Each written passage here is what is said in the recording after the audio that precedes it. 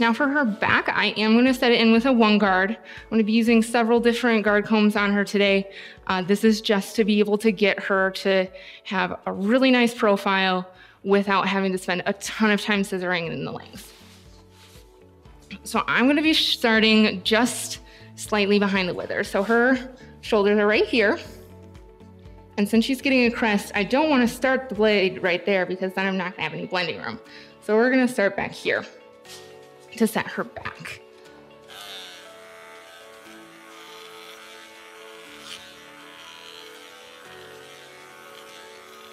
And you're just doing the top line, which is just the very tippy top of their back. If you think of it kind of like a table, you just want to do the tabletop. You don't want to go down the sides, just the very top. I do suggest back brushing, going over it a couple of times, especially if it's something with a really thick coat. The clippers do go through hair really well, but it will just get it as smooth as possible if you go over it a couple of times.